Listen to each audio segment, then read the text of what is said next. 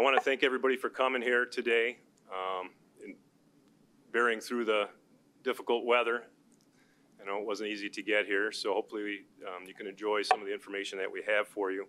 It's my understanding this is the first time we've had this meeting in person since COVID. So it's nice to put some faces with names. I've seen a lot of emails, and hopefully get a chance to meet all of you face to face and be able to, again, associate a face with a name. Many of you are used to seeing Bob White up here. I think probably some of you are wishing you'd seen Bob White up here. But Bob, yeah. Well, yeah. Bob was very experienced, and he's left me some big shoes to fill. So I come from a little bit different background. My name is Dave Smith. I've been in the position trying to do what Bob did for about 3 months now, and so I got some very good staff that I've worked with and have helped me along. But I ask you to be patient with me. I may not have all the answers to some of the questions that you might have tonight, and I promise you, if I don't have the answer at the tip of my tongue or one of my staff doesn't, then we'll get you the answer within the next day or so. Just a couple housekeeping things to go over before we get started. There is quite a few speakers, and some of them have a good deal of information that they want to cover tonight. So I ask that you hold your questions until the end of the presentation. If there's just a clarification thing on one of the presenters, the information that they're covering, that'd be fine. But if you have specific things that you want addressed in the best interest of keeping the meeting moving along, please keep those questions till the end. I promise there'll be opportunity for Q&A at the end. Okay, is Beth out there? We need to start. We're going to start with a brief video from our mayor, Brian Barnett. He's unable to be here tonight, but he wanted to address everybody, and so he's got a brief video that we're going to get started and let you listen to his words coming from him. Hi, I'm Brian Barnett, Mayor of the City of Rochester Hills, and welcome to the Homeowners Association meeting.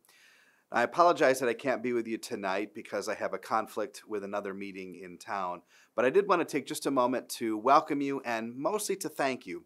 Thank you for your local leadership right in your own neighborhoods. This is probably the most local level of leadership you can find anywhere in the country, and we appreciate all the work you do to keep your friends and neighbors informed as much as possible. I want to thank the Rochester Hills team members that are there. They've got a really full agenda of some great things to update you on and hopefully some good back and forth conversation to improve your experience in leading your homeowners association right here in our community. Now, my update is going to be given by Tom Talbert, my senior advisor, and he's going to talk to you a little bit about the census, some really cool things happening on Auburn Road, and I'm sure someone hopefully will talk about Innovation Hills. Innovation Hills, if you haven't been there recently, is just absolutely booming with life, activity, and enjoyment. As we opened up the playground a few weeks ago and a new boardwalk path. If you haven't been there, you want to be the coolest parent or grandparent, take those kids to Innovation Hills and let us know what you think. Well, we've been through a lot. We've been through certainly a global pandemic.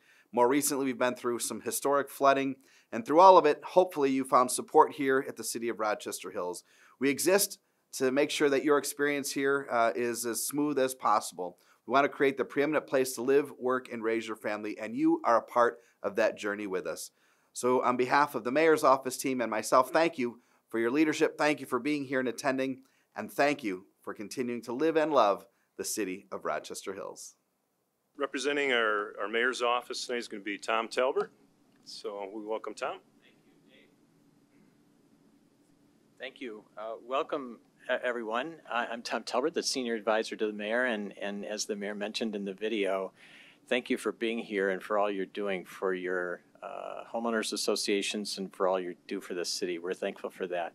I'm going to start out by talking and give you an update on the census. How many people filled out their census form last year? Hopefully a number of you did. The city was fortunate in that we had the 4th highest rate of a city our size of return rate of any city in the country of our size. So we're thankful for the participation, and participation means greater representation and the greater chance that we can get more resources in the city. Our population went up by 7.5%. The population of the city is now 76,300. The state of Michigan grew at 2%, Oakland County grew at 6%. So we were a little higher than both the state of Michigan and Oakland County. And in terms of the composition of the city, we're getting older and a little more diverse than what we were 10 years ago. So when we compare 2020 to 2010 data, and the index is simply a representation of 2020 over 2010, total population up 7.5%. White population is down. The Asian population is up dramatically, up to 15% of our population. Hispanic, Black, multiracial, you see that multiracial is up, Black is down a little bit. And age 65 plus, so you look at that, the percentage of the population now, almost 20% is 65 plus. The median age went up also about 3 percentage points. Now median age of 40.2. That's what the population looks like. We're really pleased at the turnout and happy to report that people love working or living and working here in the city. I want to address the topic of electricity. Probably the biggest single question that comes into the city right now, into the mayor's office, is the reliability of DTE. I don't know if any of you have experienced power outages. I know certainly this year we've had a number of weather-related power outages. I think that homeowners are willing to offer DTE grace when it comes to heavy winds or snows or ice, things like that. But we've had power outages due to what would seem to be no reason at all other than infrastructure and maybe some tree trimming issues. So we have been in regular and often daily communication with DTE. They know us well. Jennifer Whitaker, our representative there, and I are in regular contact. It's unfortunate, but I want to address that because it's been something that we're staying on top of. Let me just mention a couple things. The mayor's office had a meeting with DTE officials on September 7th. We have another one scheduled for tomorrow, an update from them, where we expect to get an update on what they're planning to do in terms of infrastructure improvements in the city and other tree trimming initiatives that they have. I can tell you also from participating in a meeting with County Executive Coulter on the 20th of September, there were about 65 communities in Oakland County that were part of that conversation, and every single one of them has a similar issue that we do in our city. DTE has identified 79 priority communities to receive extra attention, and Rochester Hills is one of them. Mayor Barnett has formed the City of Rochester Hills DTE Coalition, which is primarily comprised of elected officials here. Representative Tisdale, our two county commissioners, Kuhn and Kokendorfer, as well as other people in Lansing who are going to be part of that, and we'll keep beating the drum. Our follow-up meeting, as I mentioned, with DTE leadership is scheduled for tomorrow. We don't control them, they don't report to us, but we can advocate for citizen concerns and resident issues with regard to electric reliability, and we'll continue to do that. You may have seen, and our DPS department, another call that comes into the mayor's office is about red zone robotics. You may have seen trucks along our roads. Red Zone is a company that is doing some infrastructure inspections, so we're being proactive about inspecting the sewer lines in the city. Their activity will go on through the better part, the first half of next year. So they're inspecting 247 miles of aging wastewater pipeline. And this inspection allows us to get ahead of what we might do in terms of repairs for those lines. And the benefit of doing this type of work now is that emergency repairs are really costly. Planned repairs are less expensive. And so we'll be able to stay on top of it through these robots that actually travel through our sewer lines in the city. Just wanted you to be aware of that. So if you see a Red Zone logo like that, they'll also have a City of Rochester Hills logo on the truck. You'll know who those people are. Good news, Sunrise Pinnacle Awards were held by the Rochester Regional Chamber last Friday. Two award winners from the city of Rochester Hills, Christine Wisbrun and Lieutenant Ann Eccles from the fire department. So Christine won the Leadership Greater Rochester Graduate Award, and Lieutenant Eccles, the First Responder of the Year Award. We're proud of the work that they do, and this continues a long line of City of Rochester Hills employees that are honored at that annual event that recognizes greatness and good work of people in our community. Let's also give congratulations to incoming Rochester Regional Chamber President Maggie Bobbitz, who has been a long time employee of the chamber, and now she'll be taking over beginning in January. We're happy for Maggie and feel that she'll do an outstanding job. We can't say enough good about her, so congratulations to Maggie. I don't know how many people may have been at the mayor's State of the City address. He gave it for the first time outside. It took place at Innovation Hills. If you weren't there in person, you might have seen it online. You can see it on a YouTube channel. It's also been running on our cable channel, RHTV here. It was held on August 25th. And luckily, the weather held out. There are a number of events that have taken place this year where it's been a little bit risky to do that, but we were really happy to do it. And the mayor mentioned Innovation Hills. I'm surprised that my entire presentation is not slides of Innovation Hills. You'll see a few of them for sure here, but that's a real passion of his. Let me point out a couple things, just a couple highlights from the State of the City address. First of all, major investment in roads. Just a reminder that we know how important roads are to residents. We have been on top of this through our capital improvement plan for a number of years. The last 2 years, we've invested $30 million total, $17 million on major roads, $13 million on local streets and neighborhoods. Our DPS group has done an outstanding job, and we're proactive about staying on top of road improvements in the city, because our survey tells us how important it is, and we've listened to that. So roads have been addressed. Auburn Road Corridor, the mayor mentioned Auburn Road too. How many people have taken a look or been down Auburn Road lately, let's say east of John R. and west of DeQuinder? Some outstanding work that's being done there, and I want to showcase a little bit of that. That's the Brooklands neighborhood, the oldest, some of the oldest homes in our city. Those are before pictures. Now, if you head down Auburn Road, it looks like this. A median, we've trafficked, the traffic's been calm, the parking is easier, better pedestrian access, and things like that. Couple activities that took place on Auburn Road. Art on Auburn, I left a flyer out in the hallway.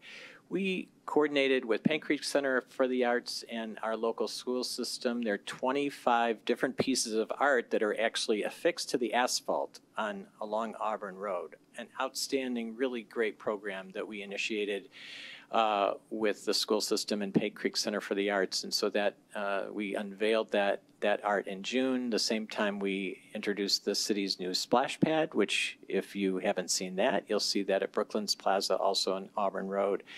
We've called it the Summer of Fun. A lot of improvements that have taken place there. Johnny Black's has completely redone their facility, and we're seeing a lot of really outstanding growth. Here's a picture of the splash pad. We've also seen development. So development in this area where we haven't seen development in decades. This is a 3-story mixed-use development that's been approved by the Planning Commission. It'll be, as I said, 3 stories, 10 residential units on the 2nd and 3rd floor, retail on the 1st floor. It's currently called Zenet Plaza. And the investment that we've made in Auburn Road has paid off, according to our assessing department. That area of our city is growing in terms of annual increase in property values at 8%, which is 40% higher than the city as a whole over the last 2 years. So that area is seeing above average increase in property values. So we're happy to see that investment pay off. The other thing that's happened as a result is this project was submitted to the Michigan Municipal League as and we put it up for a Community Excellence Award, the Project of the Year, and we won. So to my left, you can see this giant trophy that will stay in the city for a year. This is recognition for the most creative and most outstanding project, as recognized by the Michigan Municipal League, of any project in the state. So we just won that award last month, and we're thankful for all of the teams who were involved in making that a reality. So congratulations to everybody, because now that trophy sits in our city for the next year.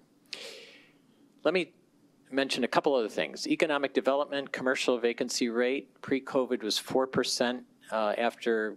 Currently it's 5%. We're feeling really quite good about that. I mean, we like our commercial vacancy rate to be as low as possible, but some might think that it would be much higher. We're happy that it's as low as it is. Unemployment in the city right now is at 2.3% compared to 4.7% in Michigan and 5.2% in the U.S. So we're also happy that people are finding work. Let me finish my comments tonight to talk about Innovation Hills. If you haven't been to Innovation Hills, please head out there. It's on Hamlin Road between Adams Road and Crooks Road, the north side of the street, formerly the first new park development in the city in 25 years. The Oakland Press has called it a park for a new generation, and there's a reason for that. New ponds went in a couple years ago. We're about now almost 4 phases into a 6-phase project.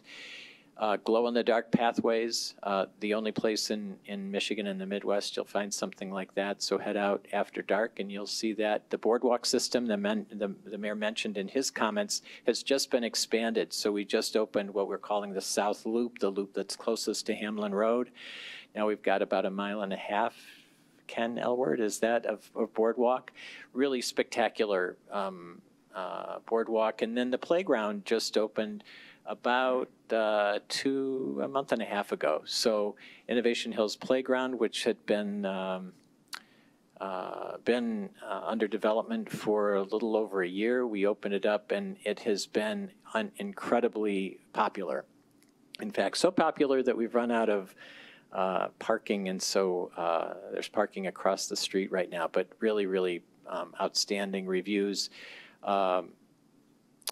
Can't say enough good about it in terms of not only the response, but also the number of residents who have gone out there. So you can see this is a 3-story treehouse that's one of the hallmarks of the park. And Ken Elwert and his team have done an outstanding job. We're really thrilled with everything that's going on at Innovation Hills. A couple more things. The mayor has a podcast. He started it this year. It's called Right Down the Street. It's available wherever podcasts are, where you download your podcasts. We started with Pastor Chris Brooks from Woodside.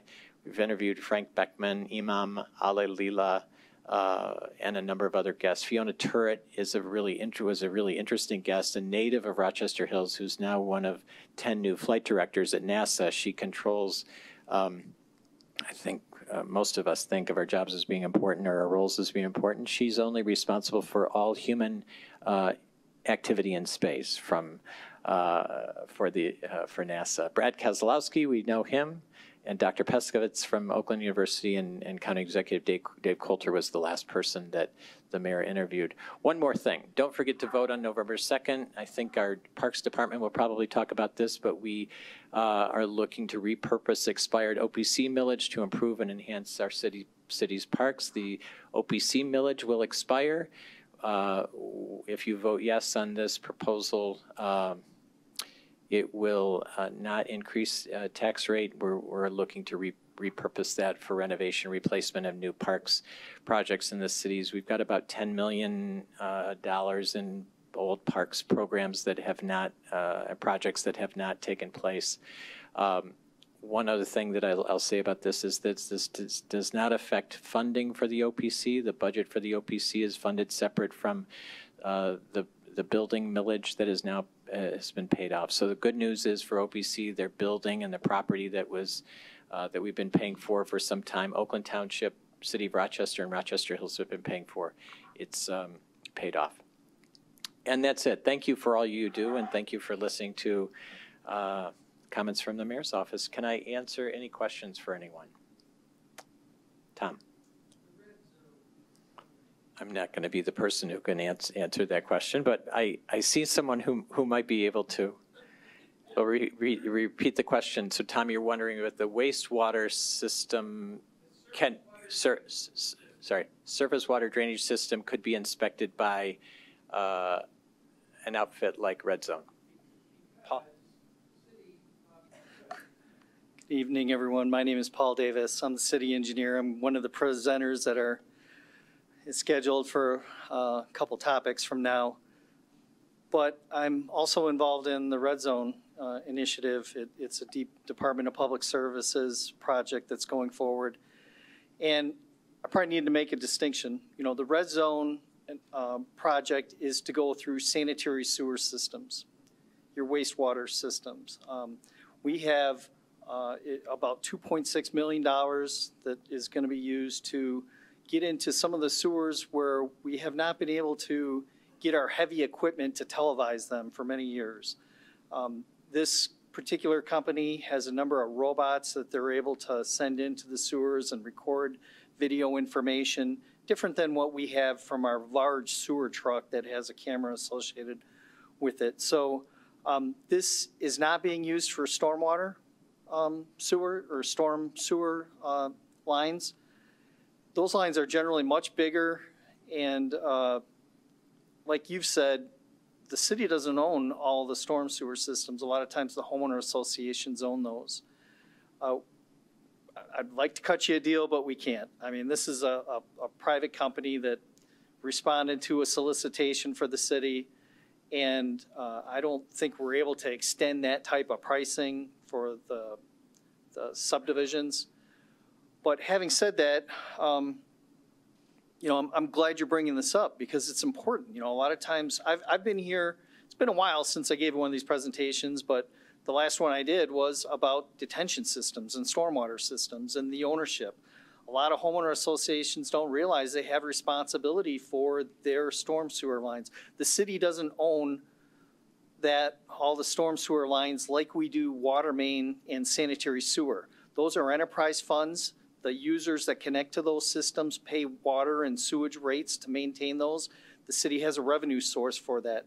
Stormwater is different. It's not set up that way. There's very few communities that have a system set up similar to a water or sanitary system where they can collect monies and be responsible for the whole system. It would be nice if it was like that in Rochester Hills or even throughout the state, but because of some taxing limitations and headly requirements, it's just a difficult thing to set up in this state. So yeah, we're not volunteering to do these because we don't really have the money, the staffing, the equipment, and the resources necessary to handle all the storm sewer systems. So unfortunately, the homeowner associations are responsible for a lot of those lines. If we want to get more specific, I can kind of schedule an appointment to meet with anyone here tonight and kind of further explain it. You know, my presentation is kind of a little higher level, but if it's something specific to an individual subdivision, I'd be happy to meet with people and go over their individual systems and kind of explain, I guess, you know, a lot of times they have unique characteristics or different sizes, and we can go over that. But basically, a lot of it comes down to how the systems were originally designed and what design criteria there was. Whether you're on board with climate change or changing conditions, it does seem like we're getting more intense storms and maybe more frequently too. And these systems were designed with maybe a lesser design criteria than what we're starting to see. Over the years, agencies keep track of rainfall data, and sometimes the design criteria is revised based on that. That's going to be in part of my presentation, what I'll talk about. But for what homeowner associations can do is basically what we do. You can look at your detention basin and make sure that the outlet is open.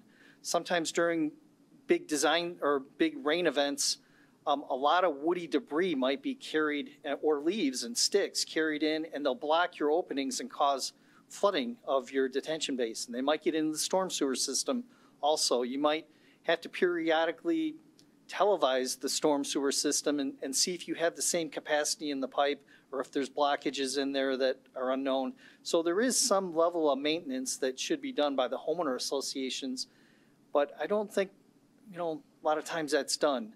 And it could be because sometimes the personnel that are the leaders of the association's cycle, that they're not there, that someone that might have heard me talk about this, say 7 or 8 years ago, is no longer involved with the HOA, and it's a new person that hasn't heard this discussion yet.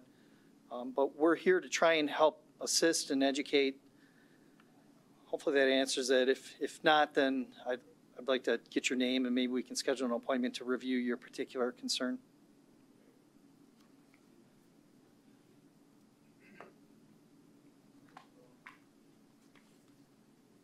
Thank you. Any other questions for the? No, go ahead. No? Okay. Right. Quick. Yeah. Yep.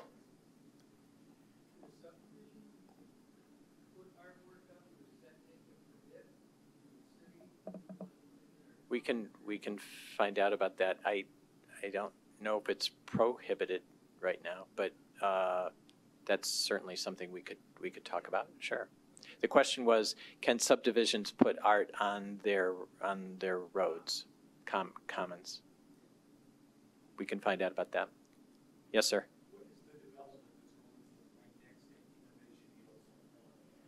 It's called Legacy. You're talking, yeah, Adams and Hamlin in the northeast corner. Yeah, the Legacy. That's luxury apartments, about 300 and so 330, I want to say, something like that. No, that's a project. That's a previously a brownfield. You might know there's some history with that. The current developer has cleaned that up, and now they're in the cleanup took about a year, I would say. Now they're in the process of building that you've seen. Any other questions? Thank you for your time tonight.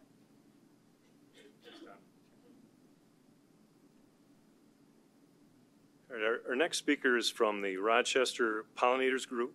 She's going to be speaking on native plants and butterflies. Please welcome Marilyn Trent.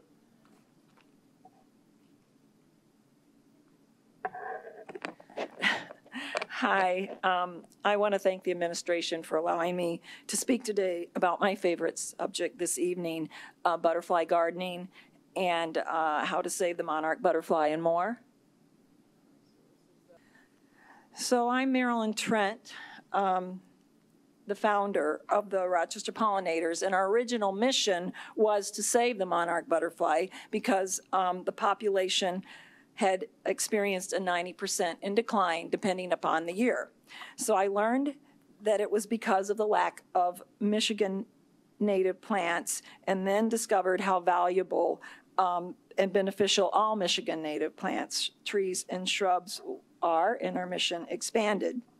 I was asked to present to this group because some of you manage a lot of landscaping, and you've already mentioned the stormwater issues and the additional rain and that is happening. And all of you have yards. So maybe your common areas could benefit from less mowing, and your entrances could use less water and maintenance, which reduces landscaping costs. You may have areas that experience more flooding when it rains. So Michigan native plants, rain gardens, and bioswales can remedy these issues. So what's happening besides the monarch butterfly decline? 40% of our pollinators are in decline as well, and a third of our food supply is dependent upon pollination. And then I found out, and you may have heard also, that 3 billion birds have disappeared in the process, and this is all interconnected. Our pollinators feed us by keeping our food web healthy. So 90% of all flowering plants, including many fruits and vegetable plants, benefit from pollinators. So many of our favorite foods would totally disappear or be extremely rare and become expensive. Now, all of these foods are not grown around this area, but avocados, cherries, and tequila, and coffee and wine, and our apple pie, our lemonade, our raspberries and almonds, and things that we really like need pollinators. And unless we want to become human pollinators or create a new job with paintbrushes and trying to pollinate ourselves, it is very intense to do that, and they do have that going on in China. Let's try to save our pollinators. It seems so much simpler. This isn't ecologically, oops, sorry, I missed a slide. Oh, here it is. Yes. So pollinators are being threatened by a number of factors. We mentioned habitat loss. Over 40 million acres have been altered, and the increased use of pesticides and herbicides and new diseases have increased their decline. This is an ecologically solvable problem each one of us can do in our own backyard or front yard by integrating Michigan native plants into our landscaping. It's pure Michigan, but you need to make sure they're Michigan native plants and not imposters. Okay, so it's the gift that keeps on giving. From this chart, you can see the difference. Non-native plants, which includes turf grass on the left side of this chart, have shorter roots, so they need more water, they need more fertilizer, and can cause more soil compaction. And then the lovely plants on the right, the native plants with the longer roots, sometimes up to 15 feet, they filter and they clean the toxins in the water, they retain the water, so there's less flooding and less water going into our storm drains. They also save you time and money because perennials grow back each year. And Michigan native plants are hardy perennials. They need no herbicides and pesticides. And if you replace them for your grass, you spend less time mowing. And they are beautiful. They are like true Michiganders. Overwintering makes them stronger and better as we prepare for winter. So who are we trying to save? Or what are we trying to save? Butterflies, besides the butterflies, there's hummingbirds, there's native bees, dragonflies, and katydids, and praying mantises, and more that are pollinators. Michigan has 450 species of native birds. We have 469 native butterflies and moths, and 450 native bees. The native plants feed the butterflies and bees in the summer months, and in the winter months, the seeds heads that are left feed the birds, the ones that don't migrate. So, yes, this planting Michigan native plants does follow the City of Rochester Hills lawn ordinances. The misunderstanding is that native plants are not weeds, but are flowers. So they can have the same height requirements as flowers. We're not saying to replace all your flowers, but we're asking you to add or integrate them into your current landscaping. You have common areas and entrances that the plants can be added to. Native plants, like I said, are beautiful flowers. Here's some on this slide. So don't let their names fool you.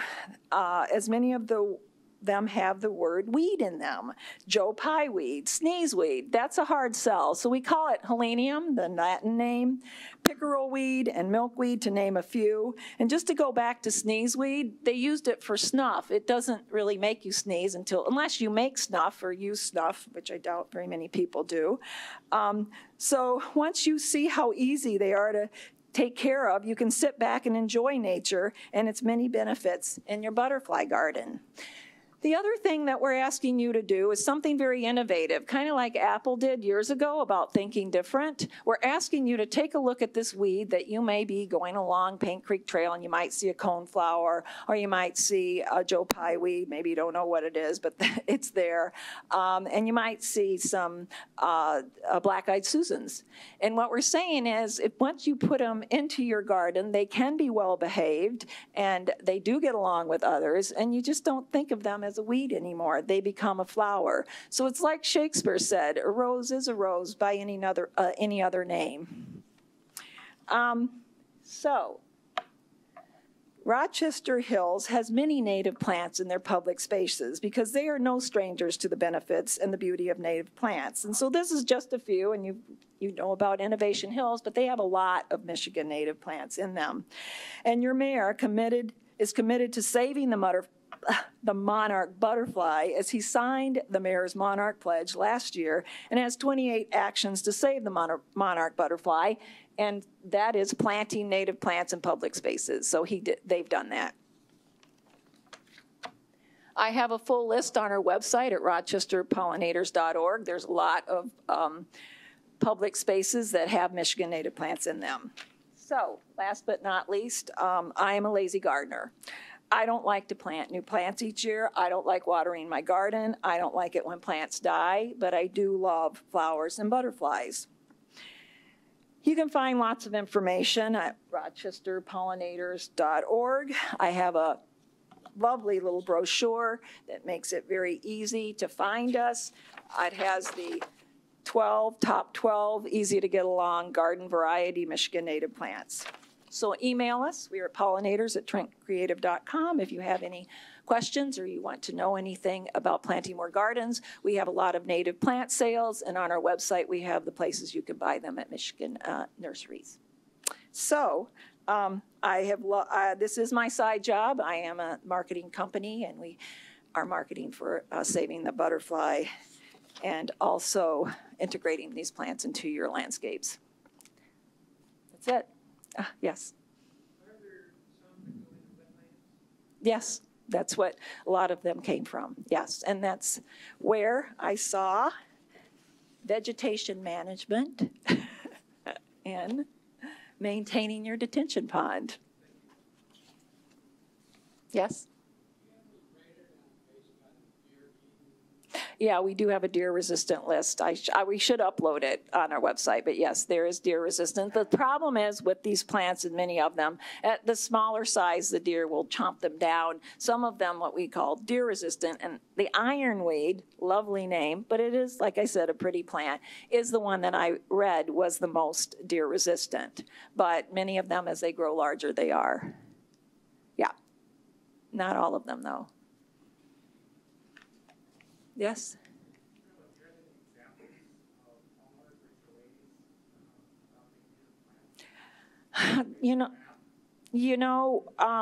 We may have one in the city of Rochester, but I'm not sure. This is a new thing for homeowners associations. Ask Ken Elwork. I don't know. Do you know of any? He asked if there were any homeowners association subdivisions that have integrated these plants into their landscaping.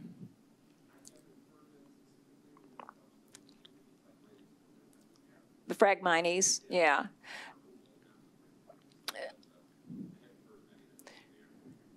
There is a distinction between these plants that I have in the brochure and some others and the prairie remnants and the prairie restorations, because it's a lot of times, and the bioswales and the rain gardens, because you can put in half a field of these plants pretty easily and quickly by seeds, and the others are done by plugs. So yeah, I mean, all this information, we are a resource. You can email me and we'll find you the information you need in the places that we want to help everyone figure out how to do this the best way and enjoy the butterflies coming back and your other insects.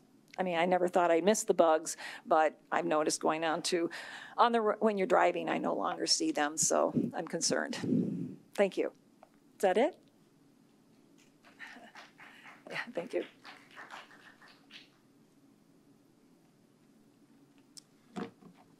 Thank you, Marilyn.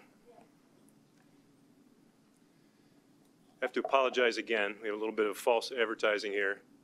So Alyssa intended to be here. She ended up having a scheduling conflict, and so she won't be joining us today. If you're unfamiliar with the Recycle Bank Rewards program, it's an opportunity where if you recycle, you can earn points, and those points can be used towards some local vendors and businesses that you can use their services in exchange for those points. If you're already a member, I know there's been some difficulties with gaining some of those, the points that you have or utilizing those points. Alyssa's aware of that too, and so they've been working towards resolving those issues. If you're interested in signing up for the Recycle Bank, go to recyclebank.com. That is the website where you can participate in it. And I think we have a slide up there for context for Alyssa also. Next on our speaker list here is going to be Paul Davis from our DPS and engineering. He's going to talk some more about some of the stormwater issues that you've already had questions about, snow removal and flooding. Thanks, Paul.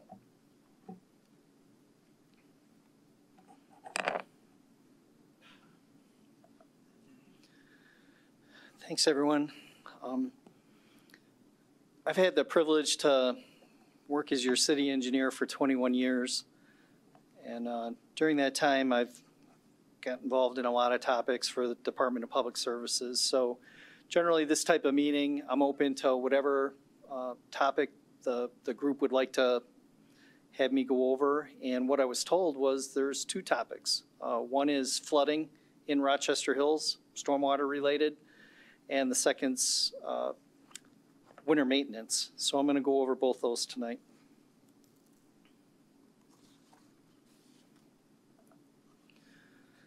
I'm going to start with stormwater system design, just to try and give some general information about how these systems are designed, what their limitations might be, and kind of what I'll start with is design storms that are used to design storm sewer pipes and detention basins really are the result of two different criteria. The pipes are sized to handle a peak stormwater rate, and the basins are designed to handle a volume. And when I talk about rain events, and in particular the design rain events, I want to focus on the fact that all rain events are unique.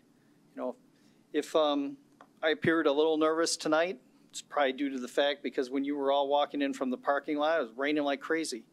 And every time it rains like crazy, DPS gets a little nervous because we're not sure exactly what effect it's going to have on the system. But rain events can be very intense for a short period of time, or they can be prolonged, and they may cause different types of problems based on the type of rain event it is. These rain events are monitored through the Oakland County Water Resources Commission. There's a network of 27 rain gauges spread throughout the county, and 2 of them are in Rochester Hills. We have one up by Fire Station number 5 at Tinkin and just east of Rochester Road, and we have another one kind of in the southwest part of the city by our Grant Pump Station, which is off Grant Street, north of Auburn, west of Crooks.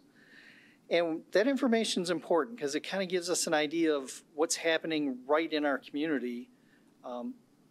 And rains can vary pretty dramatically even between communities or within a community. We can have it rain very hard in the south part of the city and hardly at all in the north part and vice versa. And that will be an indication of how the city's system is going to dictate on how we respond to complaints. We after storm events, DPS generally responds to a number of drainage complaints. Sometimes they're just individual ones where a single home might be flooded. Other times they're very large regional ones.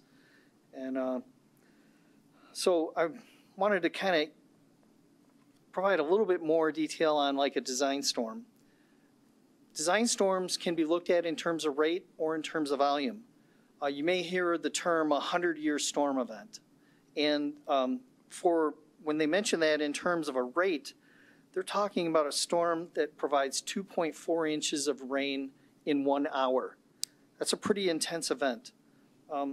But even like if you go further north in Michigan, that'll be less. And if you went further south in the country, those intensity events for a 100-year storm will increase. So it kind of varies and it's important regionally. But for a volume, for a 100-year event, it's 5.5 inches of rain in 24-hour period. You could have a lot of that rain in 24 hours occur in just a few hours, or you could have it kind of spread out, and that type of storm where it is spread out is easier for our system to handle. One of the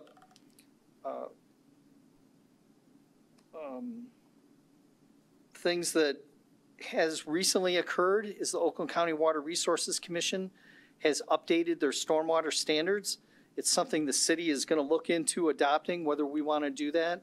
But for many years, Oakland County has kind of set the criteria for how we design detention basin sizes. How large do you build the basin? And it's been based on a method that was put together by an engineer at Oakland County.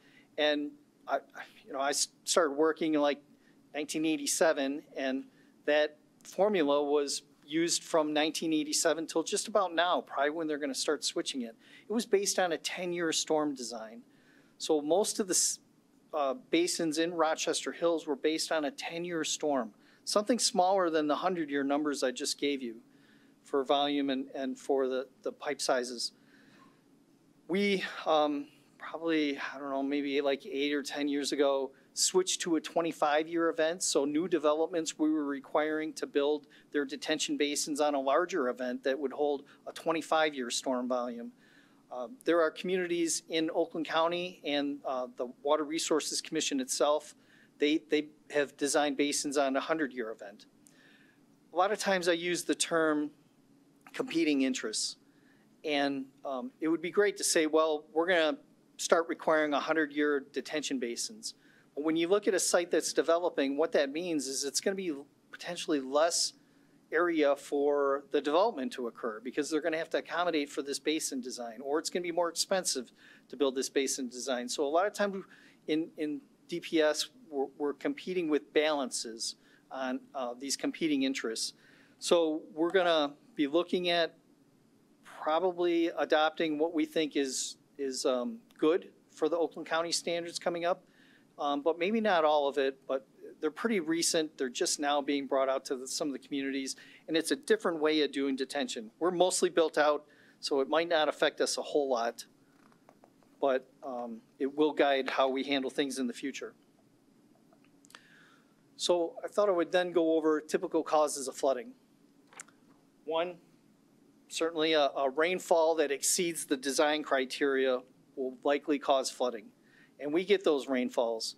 Back in 1986, I was still at Michigan State, but I remember this storm quite a bit because there was tremendous flooding on campus. I mean, it was just, a tremendous storm. We might have had one here recently, just within the last week or two, but that storm was 8 inches of rainfall.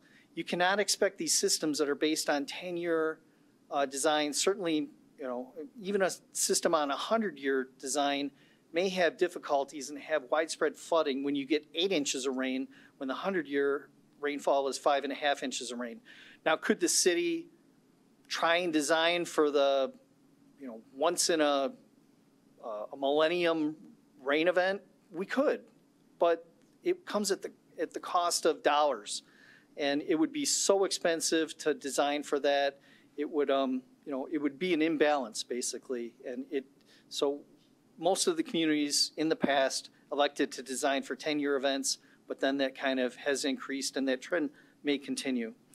Another typical cause of flooding is vegetation covering the structure inlets. We've, get a lot of these type of events especially when there's inline basins with larger upstream drainage streams. We have some of those basins in the community, and what happens is leaves and twigs may, during a powerful storm, be carried down into a detention basin that only has a single outlet to empty the basin. And a lot of times these covers get filled and plugged. If you drive down Butler Road, I just walked it on Monday, and you would see that a lot of the covers there were just packed with leaves and some of the walnuts that were falling. And it's a continual maintenance item to make sure those things are open and available for the inlet capacity when these big storms come. The same can be true during the storm, though. Sometimes people have to go out and remove debris during the storm to allow those inlets to function, and that may be a cause of flooding. You may have heard the Great Lakes Water Authority. They had some bad publicity, and it was due to a pumping station that had a number of pumps that were inoperable, and then significant flooding occurred along roadways and in homes.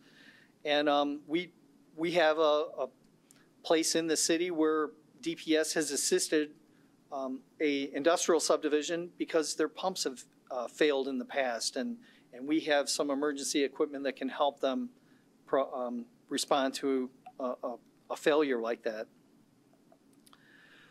A restriction existing in the storm sewer pipe, it's important to kind of know the integrity of your system. These things, a lot of times, they're underground, they're out of sight, out of mind, and they can accumulate significant amounts of sediment or other obstructions which will impact the capacity and the ability of the pipes to transfer the stormwater. And then here's one that many times people are upset with, but with new developments, again, it's a competing interest. The Oakland County Water Resources Commission will issue a permit for soil erosion. When a new site gets disturbed, it's got a lot of earth and potential for some of that disturbed earth to be carried into the storm sewer system, carry on downstream into the receiving streams. And that we want to try and avoid that. So a lot of times there will be silt sacks that are placed in catch basins that collect the water drainage at low points, or you may see some black fabric sticking out of a storm sewer structure. That's great. They function great. They stop all this sediment from going into the system and downstream, but it a lot of times comes at the expense of localized flooding. And a lot of times on these big events, we might have to go out and poke holes in there and try and alleviate some of the flooding. So, but there's a reason. The reason for them being there in the first place is the soil erosion. I'll mention one last piece of advice. I don't imagine this happens too often, but there was one instance where, again, a Good Samaritan tried to relieve some flooding that was occurring on a city street, and they saw a manhole lid, and it was a solid cover, but they lifted it up and opened it anyhow. Well, it was a sanitary sewer manhole, and what it did is it allowed all this ponded stormwater to go into the sanitary sewer system, which was, the pipes are much smaller generally in a sanitary system compared to storm, and it flooded out some basements. And, that's, first of all, it's dangerous. You could lose your balance and get sucked into the manhole. But second of all, it caused some flooding in the neighbors, and I'm sure that person didn't feel very well after that. So next I'll go into the winter maintenance policy. Rochester Hills has two conditions. They're very similar, but the difference is in how much time we'll spend in crew during overtime. The Category 1 snowfall, we have 52.8 miles of major roads that we're responsible for, and we also will plow those on 7 days a week as needed, 24-hour basis, and then we will, on the local roads, get to them as we can during normal working hours. In a Category 2, which is defined as a snowfall 4 inches or more, we will get into the local roads and we'll plow those on overtime. And a lot of times, our employees that are doing the plowing, they'll work 16 hours straight on this. And then they're, by law, mandatory, they have to take a break and recover somewhat, and then they can come back. But we have a dedicated group, and we try and keep people on the same routes for efficiency. And I think, for the most part, we do a good job trying to handle all the major roads when necessary, and then get into the local roads. But like similar to rain events, snowfall events are all different too. Sometimes they have ice attributed to them, which we will have to apply de-icing. We might have to do more salting. It might be a heavier snow that's tougher on the equipment. So what we do is our department management uses, they make adjustments during every one of the snowfall events and use their best judgment for the priorities on how each event should be handled. A lot of times we might have some emergency assistance that's provided. Crittenden Hospital is a primary and very important part in the community. So as a result, Rochester Hills maintains Livernois Road. It's not a road we even own, but we have taken that ownership over from the road commission during the winter maintenance months so that we can make sure that Livernois Road is going to be plowed and available, and we can direct staff as needed if say, an ambulance needs to get to Livernois Road and it's not in the best condition. School routes are another important area. One of the things I would like to mention is if you go to the city's website at rochesterhills.org, you can go into the Department of Public Services page, but there's also another area where you can go into that's titled Maps. And there's a lot of kind of useful maps, informative ones that you can look at. You can see the primary routes where we try and plow, and they'll be highlighted in purple for the city's lines, but they're generally major collector streets in subdivisions, like say Grandview, Charlwood, Raintree, Powderhorn. Those are streets that serve a lot of people within a subdivision. And then there's other routes like the major roads, the mile roads. Some of them we own, some of them the road commission owns.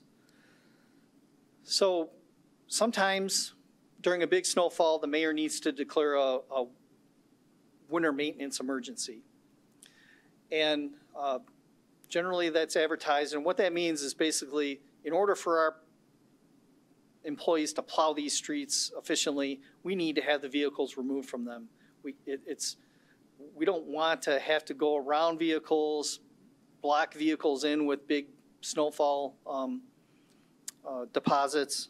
So a winter maintenance emergency could be given by the mayor. If you sign up for the alerts system that RH Connect that the city has, you might be notified of those emergencies, or you can see it on our website. Yes, you had a question?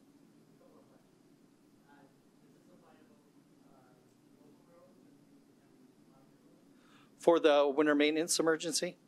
Yes, it certainly does.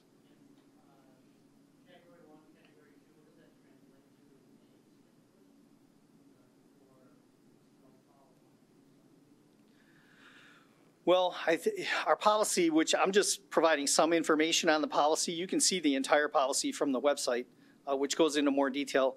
But our goal is to have the city entirely plowed, including all the local streets, within 4 days. Many times we're able to exceed that. I think last year we were able to many times have everything plowed within a day and a half or 2 days. But again, it depends on the snowfall. If we get a dozen inches of snow and it's much harder to respond to that if it's continuous and we have to stay on the major roads, it might prolong our ability to get into the local roads. So here's some areas where the snow emergency notifications will be listed. Rochester Hills Television and website, our Instagram, our social media sites, Instagram, Facebook, Twitter, local television and radio may announce it. And like I said, the RH Connect on the city website is something you could sign up for alerts. One last thing I thought I'd mention is if you're curious enough to want to see how the operation is going in real time, we do have an option which kind of shows where our plows are during snow events. And if you went to rochesterhills.plowtracker.com, you can see our fleet and where plows are going and how they're tackling within the subdivisions or major roads during the event. With that, I want to thank everybody for coming tonight. All right, from our Parks and Natural Resources Department, we have Director Ken Elward.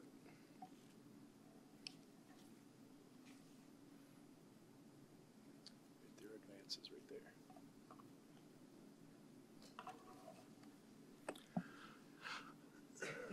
Good evening, everyone. I'm just going to be real brief, and thanks, Dave, for sort of sliding me in between our forestry department here that you'll be hearing from Jerry Pink in just a minute.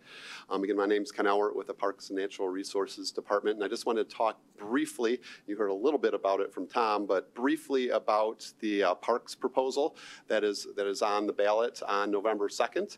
And just want to encourage you in general to just go vote. There is also one local race that is contested as well. And so encourage you to get an absentee ballot or vote in person. You still have several weeks to do that.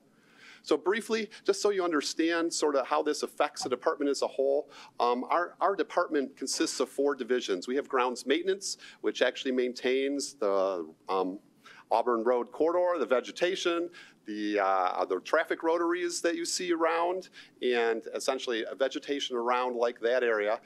We also have the Van Heusen Museum that is underneath this department, as well as parks. We have about 1,100 acres, as well as the Clinton River Trail and the Paint Creek Trail that we also maintain for your use, and of course natural resources, of which you'll hear from Jerry Pink in just a few minutes, that has forestry, our outdoor programs, as well as some other favorite topics like wildlife and deer, for instance, that we deal with on that. So overall, I've already mentioned we have quite a bit of acreage, but we provide services for over 1 million people every year. 1 million visitors come to the parks, and we can back that up with our traffic counts and the numbers of walkers very easily. The forestry department division manages 20,000 trees in the city, and we have tens of thousands of program visitors. So this is what we talk about when you'll see this proposal for the parks, basically repurposed OPC millage. Just a couple quick questions on this millage, and I have this information will be available for you at the back table if you haven't received it yet. Is this a new tax? No. What we're proposing is that the current millage for the OPC building is expiring because the building is paid off. So we are proposing to use that for capital funds only for the parks department. So that involves things like replacing parking lots, and there's over $10 million worth of projects in the next 5 years that we're looking at. Parking lots and restrooms and renovating basketball courts and building new tennis courts and turning them into pickleball courts, which we're planning to move forward with as well as resurface things and some new possibilities as well. So again, it is only reserved for facilities. It can't be used for operations. It can't be used for staffing. It can also be used for the museum. Quick question, yeah.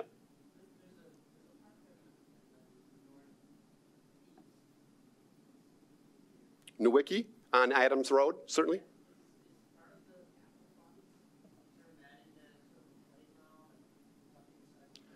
Nowicki's on the list in our capital improvement plan, and that's sort of the next park that we're looking at as to what to do with, and you'll actually hear in the next 6 months or so from, we're going to be asking the residents to guide our master plan for the next 5 years on that as to what you're looking for on that, but it is in the current city's capital improvement plan. It's a pending project, no specific are we doing a playground or a community garden or trails or anything, but this funding isn't specifically reserved for that. Essentially, we have $10 million worth of concepts, and as the new concepts come up, this could go towards that. So, yeah. What's happening there in Nowicki Park? It looks like they cut a trail back in there on that. Yeah, it's not a trail. It's a temporary road that we're actually working with the DPS department. We're filling some low areas, essentially, would have been difficult to walk through, but they also have a substantial amount of soil that they're filling up. It's going to be all planted with, you heard from Marilyn earlier, we're going to be planting it with native species of plants where we can on that. So it looks bad now, but it's going back to, after they get the soil in to that area, it's going back to essentially natural. Okay. And so, we've had the question, why is it needed? And I just want to point out, our oldest park was built in 1924, Bloomer Park. We didn't own it then, but we're certainly maintaining it. And so we have crumbling parking lots there. We have very old restrooms there. All of our parks are, other than Innovation Hills, all of our parks have been built over 20, 25 years ago. And so we have this massive infrastructure problem, which we're just starting to see. So this millage would essentially help deal with that. And the City Council has been very generous in how they've supported and built these projects overall, but we're behind now, and we're asking for you to consider this in the future. So that's all I had, and I'm going to just ask briefly if there's any specific questions. Otherwise, hand it over to Jerry Pink. Yes.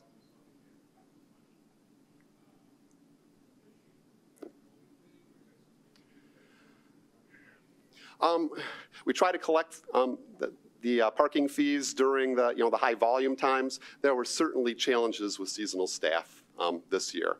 And so typically during the summer, we're out there almost all the time. And then the shoulder seasons of sort of the May, September, we go there during basically higher volume visitation times on that. But no, the plan right now is to continue collecting. As of now, there are no plans for that. That's not to say that we won't consider that in the future. When Bloomer Park started in 1924, and I won't go into the long history of Bloomer Park, but it was a state park. And so there were collections and things at that point. The trend in the 60s and 70s and 80s was to collect money for parking, but not collect for entrance fees. And actually, it was before my time here with the city, but they continued that policy there. And it's sort of a demand feature too at that point. My understanding is when we took it over from the city that there were all kinds of problems with, I won't say undesirables, but vandalism and lots of things happening in the woods and problems. So they instituted some of that to control some of that as well. Again, 30 years ago, take it with a grain of salt. But we're looking at that. Actually, all those elements in an operations plan that we're looking at over the next 6 months as to where it makes sense to charge or not. And there are some different philosophies for that as to whether you charge for individual programs or entrance to parks and things like that. So does that answer it enough for you? Okay. Anything else? Okay, thank you very much. I'll offer up here Jerry Pink, and he's going to talk quite a bit about our forestry department and the programs that they're offered. So. Oh. Thank you. Well, thank you all for coming. My name is Jerry Pink. I am standing in for Matt Einhauser. I'm the lead arborist for the Parks and Natural Resources Department. Matt promised there'd be beer and pretzels tonight, and I got excited seeing the gold cup here, but there are no beer and pretzels, so I'm gonna have to talk to Matt about filling in for him next time. The city has 2 programs for tree planting. The free street tree planting program is a program that we've been doing for over 30 years. We plant a 2-inch caliper, 8 to 10 foot tall, bald and burlapped tree in the city right-of-way in front of homes and HOA property in the right-of-way and throughout the city, provided it doesn't have any conflicts with utilities, infrastructure, sight lines, and such like that. You call us up, and the planting orders have to be in by March for the spring program, which is coming up. That one's already, we've already ordered the trees. So this fall one, you'll want that order in by September, beginning of September. The second program is our community canopy program. Now this program is allows the planting of trees on private property, and it's run through the Arbor Day Foundation, and you can access it through the city's website. And it's kind of a cool program, and you can actually place the tree on your private property to maximize where you'll get the most energy efficient use of that shade tree once it's planted. Most of them, I think, are native, but they are considerably smaller. They're only 2 to 8 feet, or 2 to 4 feet tall. But that's what we offer for private residents. And then, of course, go to the website for that one. Tree planting, tree removal permits. Tree planting, you are supposed to get a permit to plant a tree on city property, on the city right-of-way, we want to make sure it's not going to have an infrastructure conflict or a sightline conflict. And it's an appropriate species for the location, meaning we don't want a short-growing, wide-growing tree in between the street and the road where we'll constantly have to elevate it to keep it out of the road and out of the sidewalk. But most of our questions are regarding tree removal. And the city, for tree removal permits, you need a permit to remove any tree from the city right-of-way. And if you have a tree on the city right-of-way that you'd like removed, ask us to come out and take a look at it or send me a picture to my email. And sometimes it can be very quickly resolved. If it's a tree that we agree is in need of removal, has hazard problems, dead or dying, and by our definition of dead and dying and not just it looks bad, then we may agree to remove it and put it on our list to remove, either by our in-house crews or our contractor. If we disagree that the city needs to remove it and you want to remove it for any number of reasons, then you have to take out a $50 permit free generally to remove the tree. You may be required to replace the tree. The private tree removal is another one, and that's for any regulated tree, which is tree 6 inches in diameter, which is here, to me, probably here for most people. 6 inches in diameter, breast height, is a regulated tree, and this would be on any private property.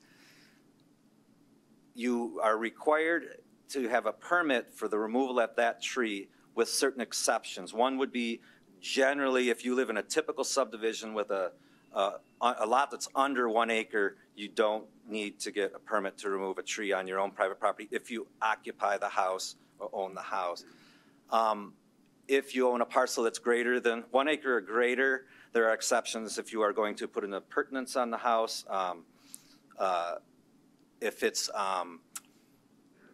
let's see, occupied family less than or equal to 1 acre for the construction of accessories or to existing structures, or there's a nominal activity clause that we have that you can remove 3 trees and less every 6 months. But I really can't stress enough, though, please call us first, because everybody's aware now that the ordinance covers the whole city as opposed to the earlier ordinance, which only required certain vacant properties. And we get a lot of calls by neighbors that are seeing trees removed, that it's always best to get it ahead of time and get the permission ahead of time than try to catch up later.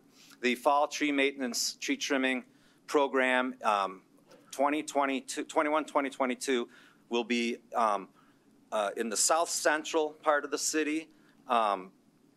We try to go, what this program is we try to have the city divided into 7 areas. We try to make it through the city within 7 years so that we're starting back again, back to square one. And what this is our city trees that are on the city right away. We prune 14 foot above the road and 8 to 10 feet above the sidewalk if there is one. Trees that are not in a tree lawn, we tend to we want to get that 14 feet. There's some subjectivity among certain residents on what they want on their side of the tree. Even though it's a right-of-way tree, we try to be respectful and try to trim it to what they want there within a certain reason. We try to explain to them, though, that removing some of these low branches early on is much better for the tree than to wait until that branch is a very large diameter, very large cut. Can we wait till the end there? Is there? Okay, thanks. While we're doing this, we're also looking for safe sight lines and blocked street signs and any trees that are hazardous. So, and there we do try to do it in this rotation, but if you do have a tree that you would like trimmed, if it really needs a bad, we'll try to work it in. If it doesn't, I'll try to ask that you try to wait for us to get into that rotation, because once we start doing those spot trimmings, we get way behind. And a note there, the adjacent property owner is responsible for removing their own encroachments that are growing into the road. We do tend to trim them. You'll get a notice that we're going to trim them if it's a private tree growing into the road. So there's that. The city's, and this is where Matt was going to come in here, but the city Phragmites program. Phragmites, in case anybody doesn't know, is a non-native invasive plant. I believe it came in through ballast water in the 1800s, and it is extremely aggressive and displaces native vegetation. It can affect property values and safety. It can grow into sight lines in the road right-of-way. The city assists residents and HOAs by securing needed permits, finding qualified contractors, and helping to coordinate the treatment. It's very easy to participate, and I know there's some subs HOAs in here that have done this. You fill out a request for an estimate. There's no obligation for the quote. You receive a cost estimate, and then you decide if you want to treat or not. And then you pay the contractor, and the treatment occurs summer or fall. And Matt was telling me that almost every one of the HOAs that has participated in this program has returned to participate again. And a number of these subs that have called to participate again, when they do the free quote, the contractor's going out there and seeing that the previous treatments were effective and no treatment was needed. So it is a very effective program. Should we take a couple of questions or wait till the end? Okay, any questions?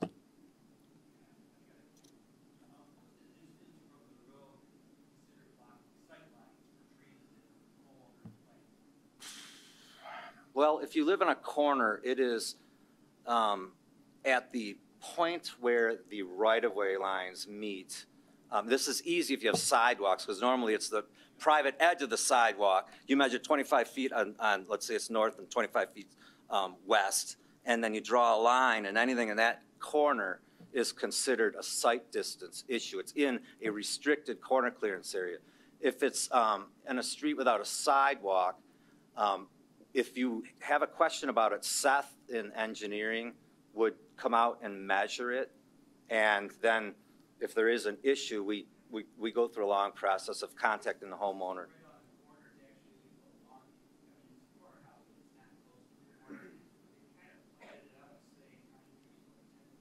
Probably the best thing to do is that my card is on the table there, and we can, if you email me, I can get the answer.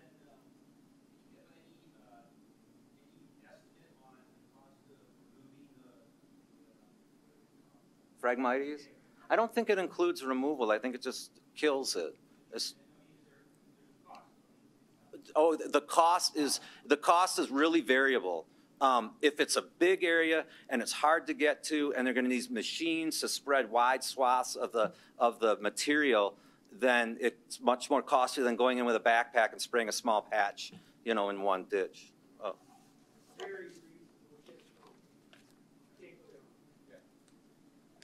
Just to explain that real quick, what we're doing is essentially it all falls under one DEQ permit, or EGLE now. So it saves you that cost as well, and then you get sort of the bulk rate of being able to do that. So it really does depend on how much is in your pond or your retention area or what have you, and the contractor will come give you essentially a cost estimate. So, okay. Real quick, we want to try and keep the meeting moving, so the specific stuff, let's save to the end. I promise there'll be some opportunity for Q&A there. But if we get into the specific questions here, it's really going to delay things. We need to make sure we have time for everybody. So from our fire department, John Lyman is here. He's going to discuss recreational fires, home safety, and bed shakers.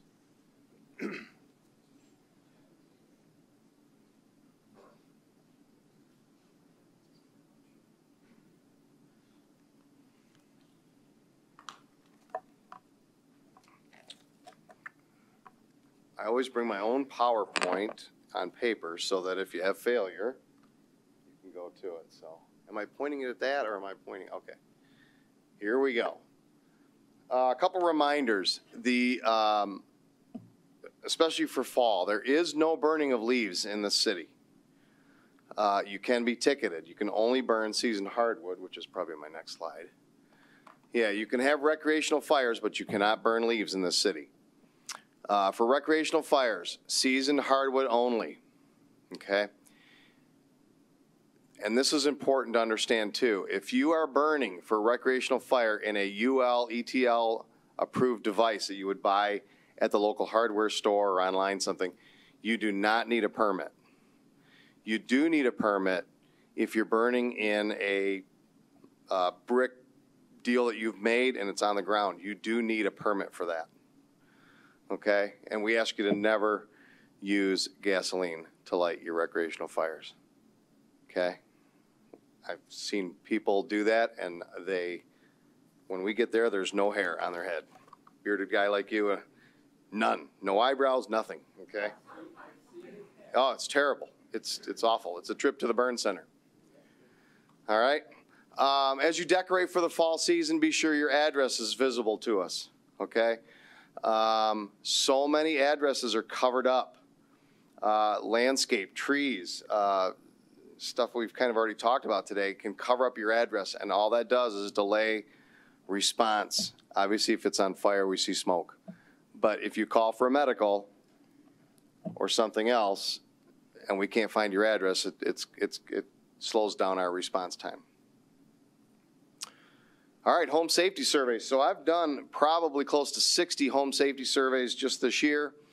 I can come out and conduct it for your residents, and there's no charge for that. I can install smoke alarms and CO alarms if I have them. We'll talk about cooking and other fire safety issues, and we'll just check your smoke alarms, CO alarms also. Okay? I did 2 today. Okay, this is something we have available, and I've taken advantage of this through the state of Michigan, the state fire marshal's office.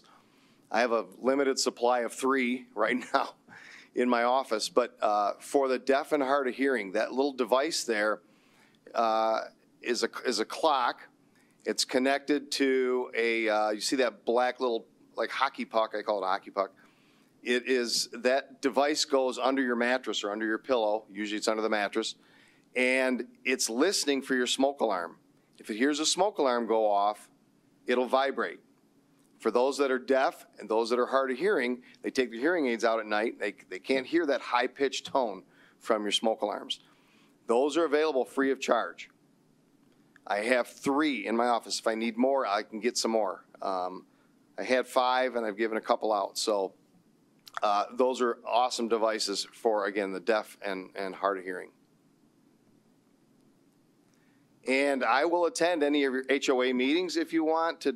If you want me to come in and talk about any fire topics, fire safety topics, you can send me an email or call me, and there's my contact information. Okay, and I'm on the city's website, and would be glad to help out with that. I wrote down a couple things because a couple things came up with other groups. Let me just make sure I cover what I want to cover. Yeah. So as we get into winter months, clearing of snow around fire hydrants is very important to us. Okay, 3 foot, if you can shovel out 3 foot around your hydrants, that saves us time in a house fire in hooking up our supply line to the hydrant. So we would ask you to do that. And there was a question about staffing for plows and plowing. So I thought I would mention about staffing. I don't know if you watched, but Channel 7 came to Station 4 and interviewed me, and we talked about staffing in the fire service a few weeks ago, 3 weeks ago. And we have no open positions right now. Our fire department is staffed fully right now, again, with no open positions. So we're quite proud of that. There are departments that are struggling to get firefighters and paramedics into their stations. So we are very fortunate there. Last thing I want to bring up is I brought some of these, a very limited number, but I've been giving out a ton of these file of lifes. And if you have medical history, or if you have residents in your HOAs that have significant medical history, you put this little pocket on your fridge, you fill this form out, this thing folds up nicely, fits in the pocket. Our firefighters know to look in, not look in your fridge. If they're looking in your fridge, they're probably looking for a Coca-Cola or a beer or something. But they are trained to look outside of your fridge on the door for one of these pockets. So I do have some of these. If you want to take a couple, that's fine. I've given out probably 150 of those this year. So they are popping up more and more here in Rochester Hills. That is really all I had. Questions? Yes.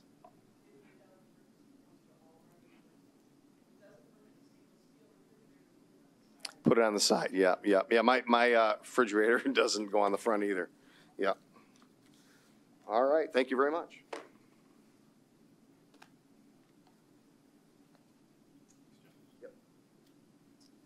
From Oakland County Sheriff Department, we got Detective Mark Hickson here to talk about crime stats. Mark. I'm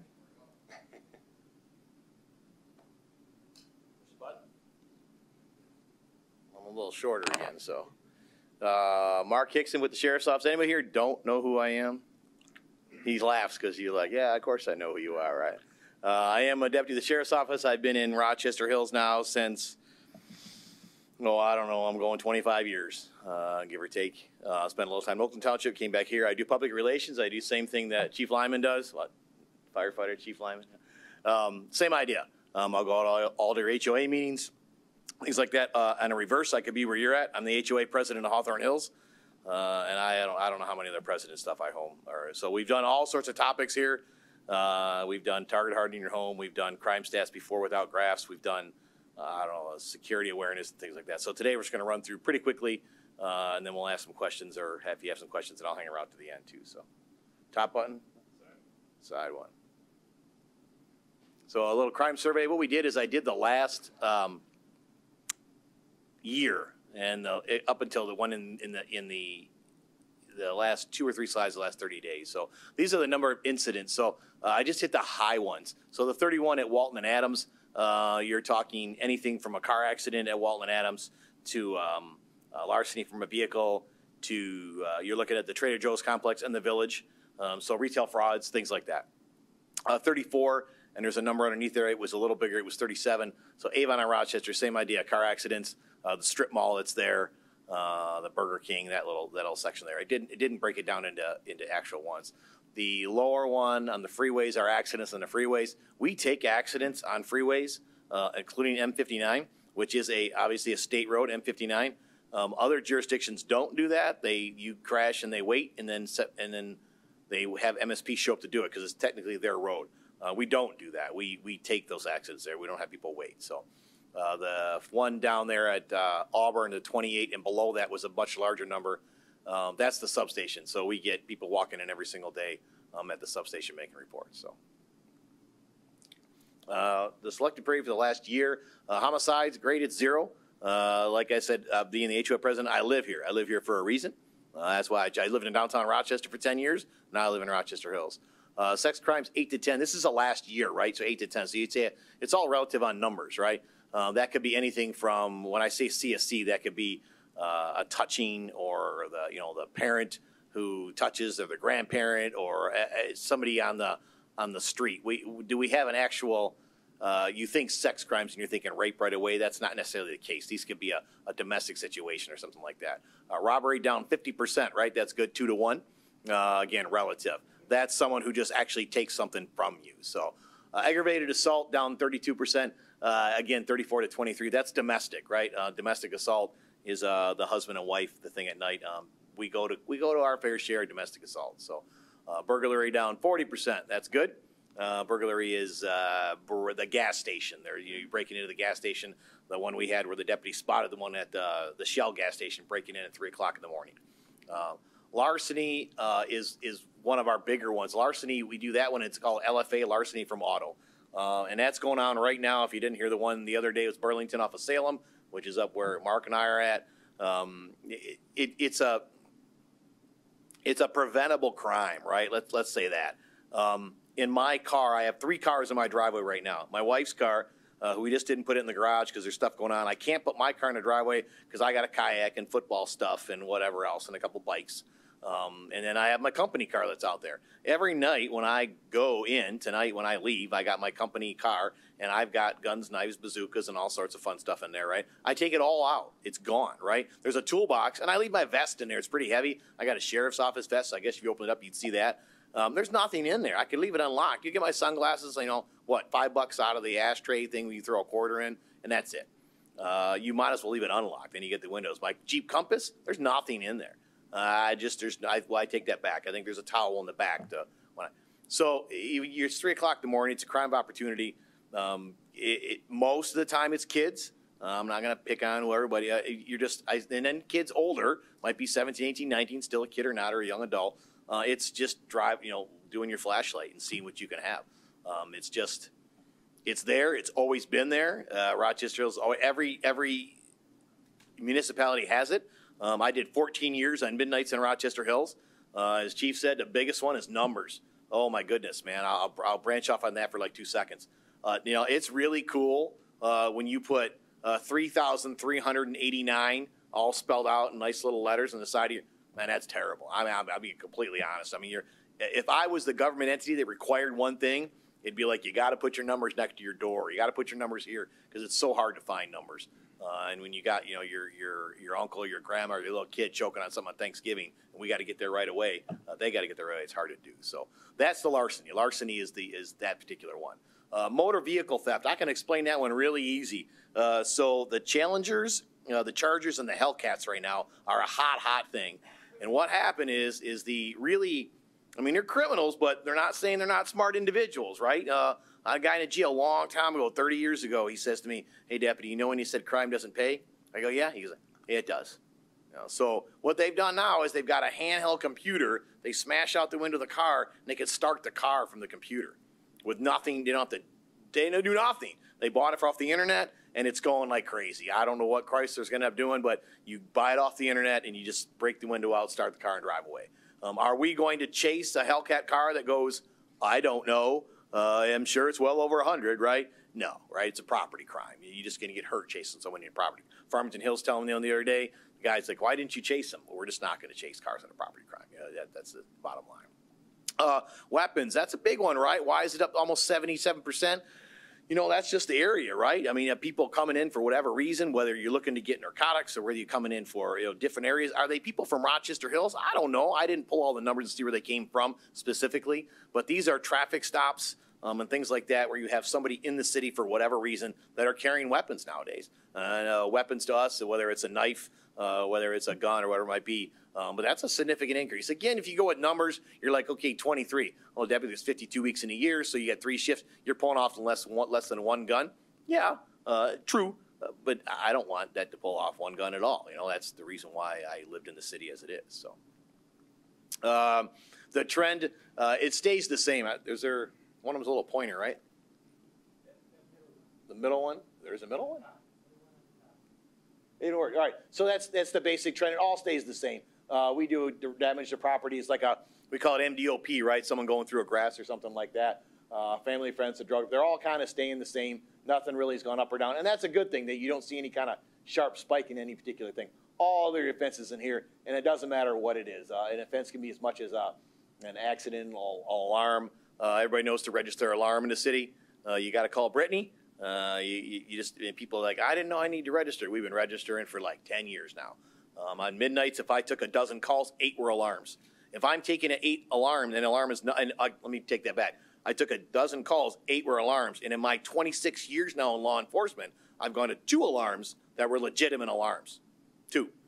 So if I'm not spending time in your neighborhood and I'm chasing alarms around, then I'm not stopping the people stealing stuff in your car. So we still get 2,000 alarms, easy, every year. It's just crazy how many there are. So I put time of day in there. I thought, what the heck, why not? So 4 o'clock, I guess everybody gets home from work.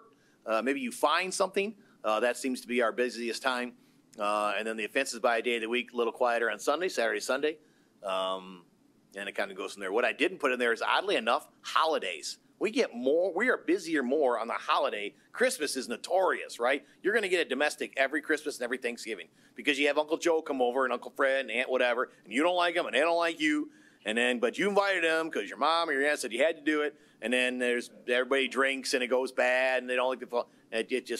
So I didn't even put it in there, but holidays are always busier. So violent crime offenses. This is just the last 30 days. And again, it's the simple assaults. It's the 13, the 25. It's relative to the numbers. You could say, well, all right, you're only at 22 for larcenies from auto. And that's, like I said, that's where the LFA came in. If you haven't heard on the news, it's a big one. And they came across this little computer, and they're just stealing these cars left. They're stealing them right off the lot, right? They just cut the lock in the back of the dealership or the back of the last one they did that I read or on our end was they actually go to. This is the lot before it even gets to the dealership, right? So there's 100 cars, right? So you just cut the back of the fence and you start the car up and drive away. So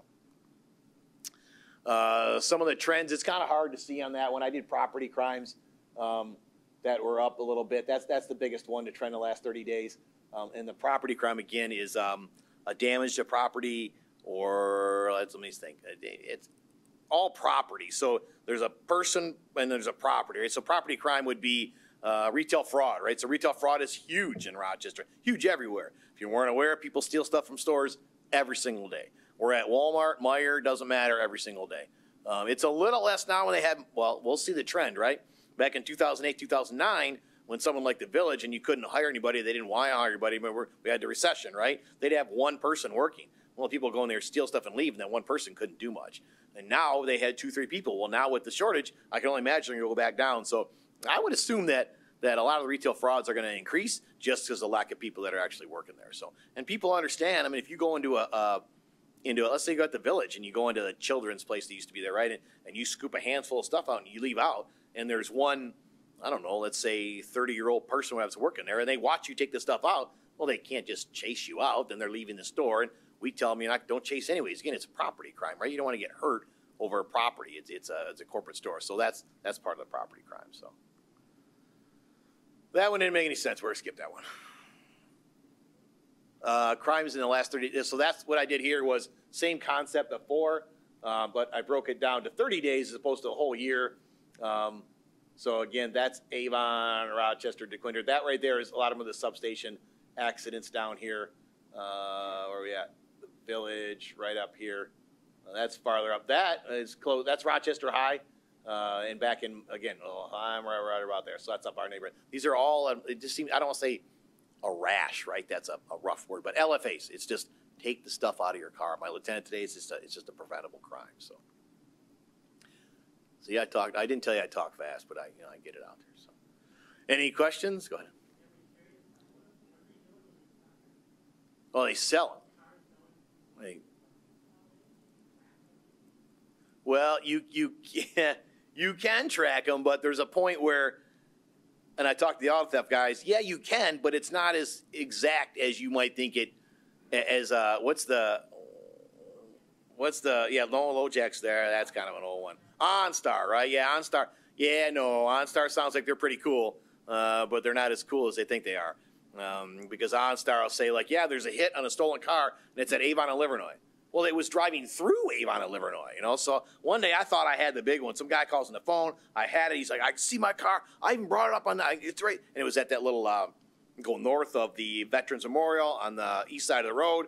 And I'm driving through this. I call auto theft. Man, we got a good one. The guy says right here. Auto theft's like, you don't have anything. The car was driving by and it pinged when it went by. Sure enough, I sat there. I'm like, all right, no, I'm going to catch the bad guy, man. I want to sit there.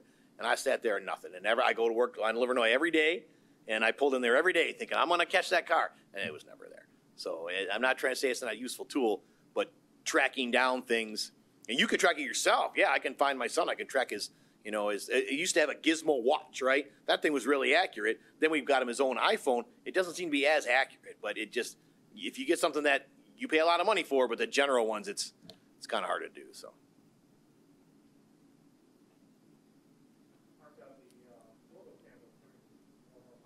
They are, yeah. The doorbell ones? I do. I'm not advertising one system over another, but I bought Blink off Amazon. I got 5 cameras. They're at my exterior doors, or in the garage, inside the garage, outside the garage, the downstairs, just the interior you have to get into, and then one on my cars. I only set it at night. It goes off on my phone. I don't set it during the day. Unless my son says, hey, are you watching me? I'm like, oh, yeah, I might be on or not. That whole system all set up, man, you can set that system up for, I don't know, $150, $200, right? Not much at all. It's not monitored by anybody but me. I'm the only one. So yeah, you got to call the police. I'm calling myself, or I'm running up, or whatever it might be. But, you pay a lot of money for alarms, and I'm not knocking any alarm company.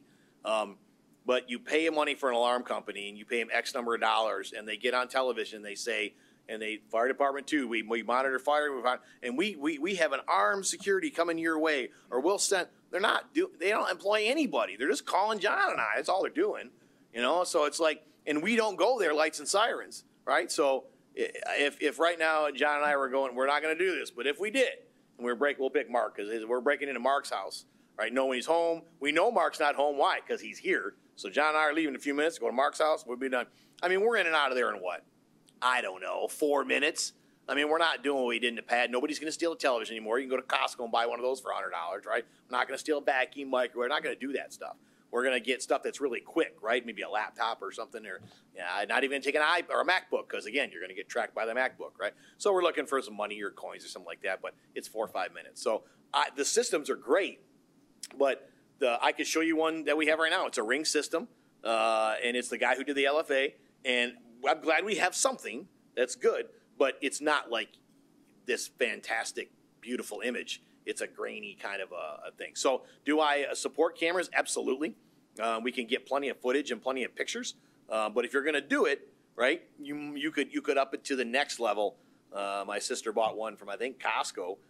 It records on a loop. I put on like, I don't know, 10 cameras for her, 24/7. Just always runs, and it has good footage on it. So it's not in any way bad. But if you're going to spend, if you spend $20 on a lock, you get $20 worth of lock. If you spend $20 on a camera system, same idea.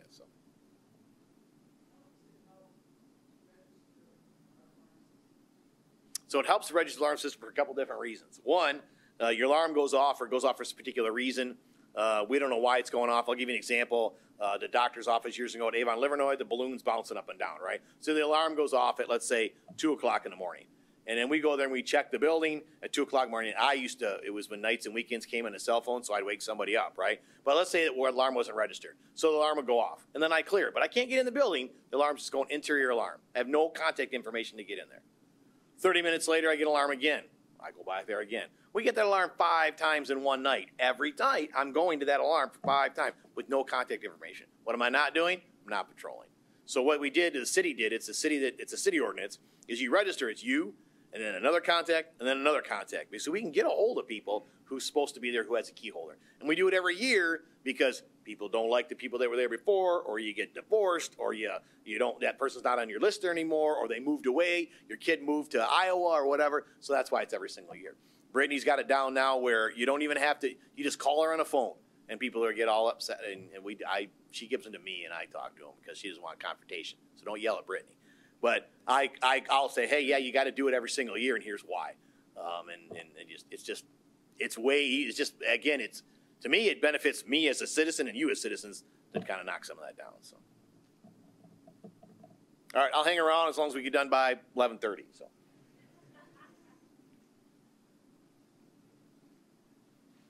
All right, we're getting down to our last couple speakers here from our building department. We have Tim Hollis, Deputy Director. He's here to talk, give a construction update, talk about solar and wind permits. Tim. Thank you, Dave. Good evening, everyone. Thanks for coming out tonight. I'm going to share with you, there we go, some construction updates. So, as you are well aware, there's a lot of construction going on around Rochester Hills that continues.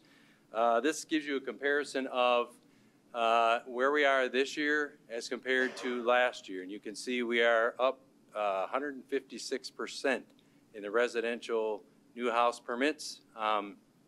This is actually from January to June. And you might say, well, COVID affected that number in 2020. Well, it did and it didn't, because during the stay-at-home order, we continued to work from home, working on getting permits ready to issue. So when that order was lifted, we issued a bunch of permits at the same time. So we actually saw a really significant year last year in residential construction as well as commercial, and we're going to see, looks like a banner year this year as well. One of the things that you'll see, you would think that COVID affected construction and how much is going on. It doesn't seem to have affected it like I thought it would. But what it has affected is the length of time it's taking to complete those projects because of, as you've heard, the material shortages, everything not being able to get where it is. And if you drive around town, you'll see houses that don't have siding on them, and that's part of the reason. They're waiting for those materials to come. So, but the builders continue to move forward. Some of our major commercial projects ongoing, we want to put a few up here. Rochester Hills Trio, that's the 3 buildings at the corner of Livernois and Auburn, the northeast corner. There's 3 buildings there that are under construction right now. The Fairfield Inn, which we're hearing they might try to open before the end of this year. Again, material issues. No one really knows when all these projects are going to get completed. Von Mar, they're starting to get some of their final inspections, but they've told us they may not open until next year. They've got, once they get their final inspections, they've got stock to bring in and things to set up and training to do and so forth. So I'm not sure that that's going to happen this year, probably more like next spring. Legacy Apartments, you heard about that a little bit earlier. That's at the northeast corner of Hamlin and Adams. There are 10 buildings there, apartment buildings that are going in there, and it's a unique type of construction. If you drive down there, you'll see it's different than anything we've ever seen here in Rochester Hills because they're called tunnel form construction. They basically pour the walls and the floors all at one time in multiple units in the building on one day. Once it's fast curing concrete. Once that concrete reaches a certain strength, typically by the middle of the next day, they're able to pull those forms, move over, set up to do the next pour. So that project's moving along pretty rapidly, and it's going pretty well.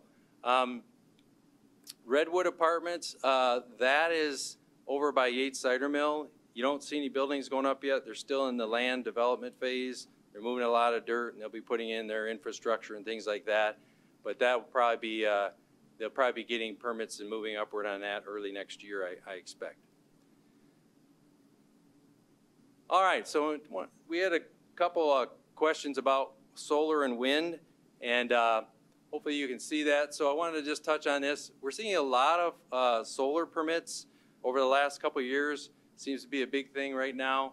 And people talk about where can they be? Well, both ground-mounted and roof-mounted units are permitted in all zoning districts in the city. Roof-mounted may not protrude past the edge of the roof, may not extend more than 4 feet above the roof surface. Ground-mounted shall not exceed 10 feet high at a maximum tilt, and building permit and electrical permit is required for both these applications. So we see a lot of solar. We're not seeing so much in the wind range yet, although our ordinance does permit it. Small residential wind energy systems are permitted in any zoning district as well. They can be roof-mounted or tower-mounted. They have to comply with city ordinances for height, and there's a lot of details with that, how far you are from other structures, how far you are from your property line, and so forth. And again, a building permit and electrical permit is required for those as well. And that's really all I have, but I'll take questions. Yes, sir. The solar, is there any requirement that it has to be on the back side of the roof versus the front? No, they're allowed on any side of the roof, and that's because depending on which way your house faces, that's when you're going to get the best, exposure to the solar. So they don't have to be on the back; they can be on the front. Your subdivision, your associations can have multiple things in their bylaws that the city doesn't have the authority to enforce, but you certainly can have your own separate rules in place. Yes. No. No, usually it's the HOA can have their own, and ordinances can't override those requirements. Yes, sir.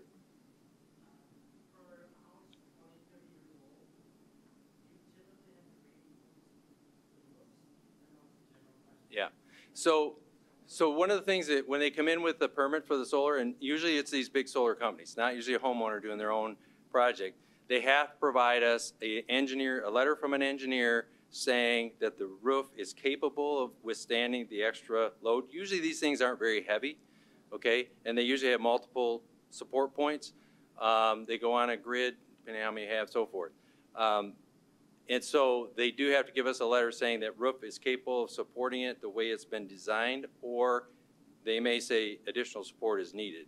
Typically, most of the ones we've seen don't need additional support, but it is certainly possible. But, we're not the experts in older roofs and things, so we have them give us a letter from an engineer telling us that.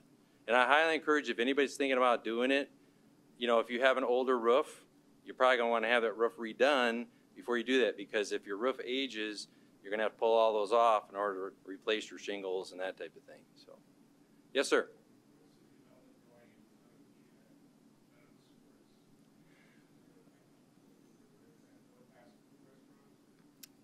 They haven't told us yet. Right now, it's just a shell building, and we don't have any permits yet for specific tenant. So until they actually give us the permit, we don't really know what their total plan is. Yeah.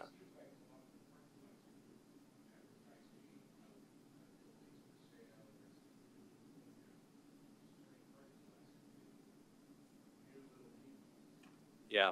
And so one of the things when they want to develop something like that, they have to start with the planning commission and the planning department, and they handle all of that as to the parking, how it's going to affect the parking, and they have to calculate, you know, how many spaces they're going to lose. They may have to add some parking somewhere else, but that all starts in the planning stages before it ever gets to the building department for an actual permit application. Yes, sir.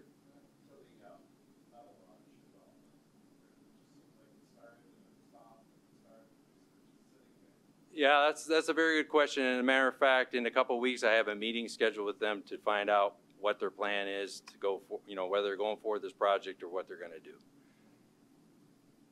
So, yes, sir.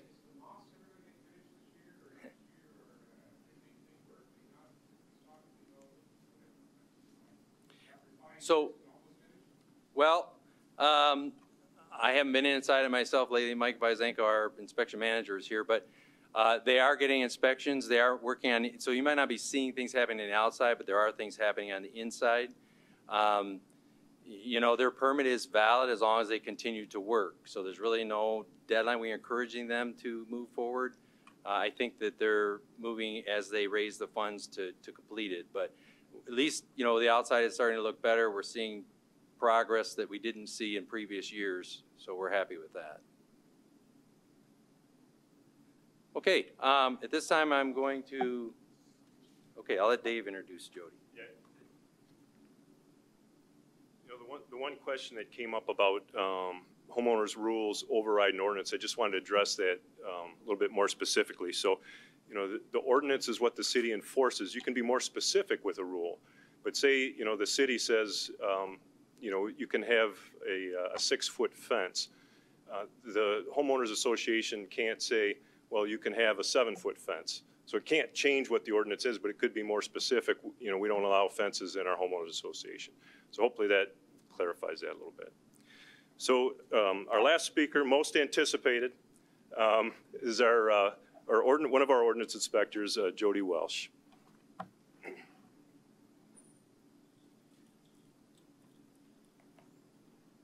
I feel like I should have a stool.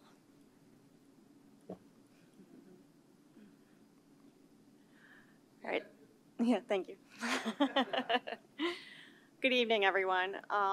As you know, there have been quite a few changes in our ordinance department over the last 6 months or so. I just want to let you know we are still very committed to keeping up with the values of the city of Rochester Hills. We do appreciate all the work you guys do as our HOAs, the initial leads, the information, contacting us. We appreciate all that, and that we just want to let you know we are definitely here as a resource to help guide you, assist you as anything that you may need.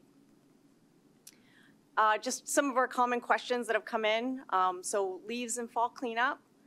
So leaves and yard waste can't be placed in plastic bags at the side of the road. They will not be able to be picked up. Acceptable containers are your typical brown paper yard waste bags you can pick up at any store.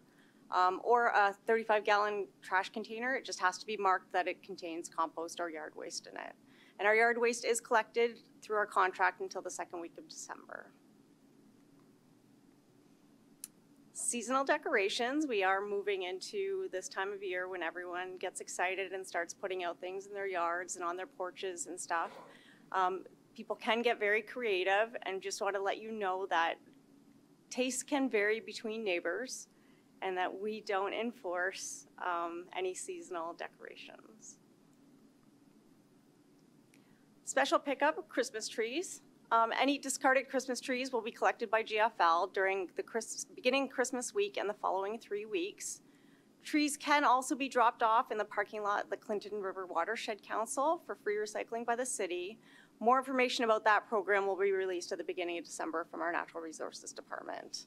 And please note that any trees, whether they're dropped off at the Clinton River Watershed or picked up by GFL, need to have all the decorations, lights, everything removed. It can only be the tree itself.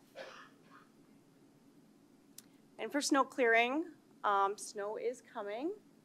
We do have an ordinance that requires all of our interior subdivision sidewalks to be cleared of snow and ice within 48 hours after the snow event and remain cleared. This is intended to help prevent slip and falls from people that are walking in the neighborhood, children heading to the school buses and the schools themselves. Some tips for this: please just make sure that to shovel the snow off the sidewalk on your property and not into the street.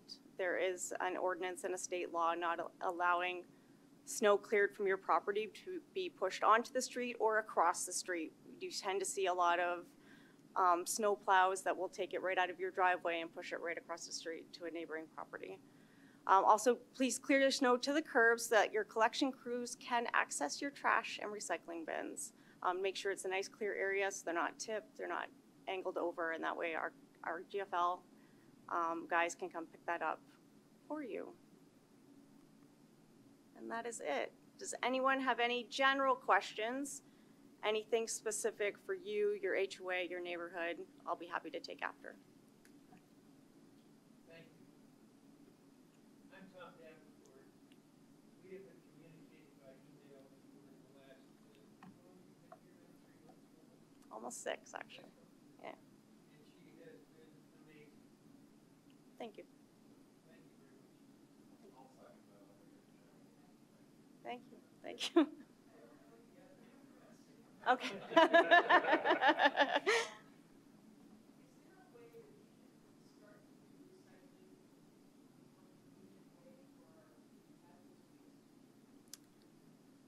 The question is there a way that we can be recycling our hazardous waste in a more convenient way? And I'm actually going to defer that to Dave.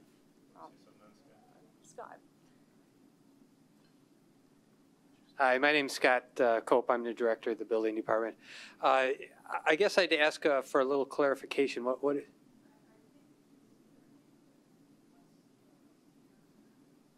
I know that's a good question and something that we could look into and see. Right now, you have to take them to different locations. We used to have the No-Haz program we were involved in, and that gave you several locations throughout the year that you could go to, and that now we have gotten out of that program because we have the ability to take it to a different location. And I know it's not convenient. I understand that.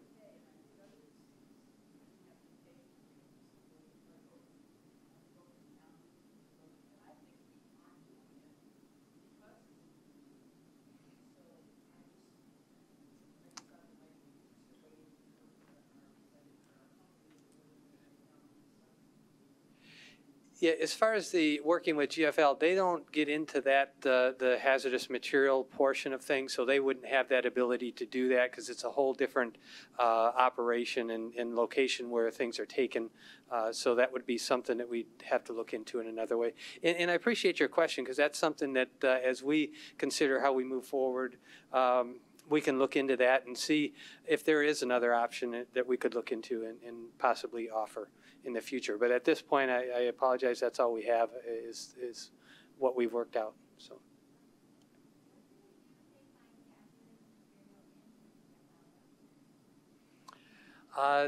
That's a good question. I guess we could ask GFL and find out what they do. I know the way that they dump them, I don't know that they're really going to see them. You see how they lift it up and just dump it in there. So chances are there's probably some people they're putting it in there and it's just get taken away.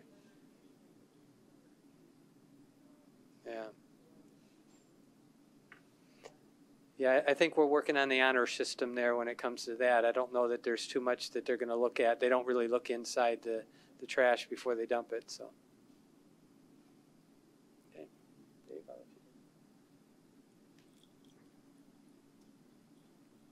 So that concludes our all the presenters that we had today. I tried to include when we sent out the email points of interest that any of you had. So that does help.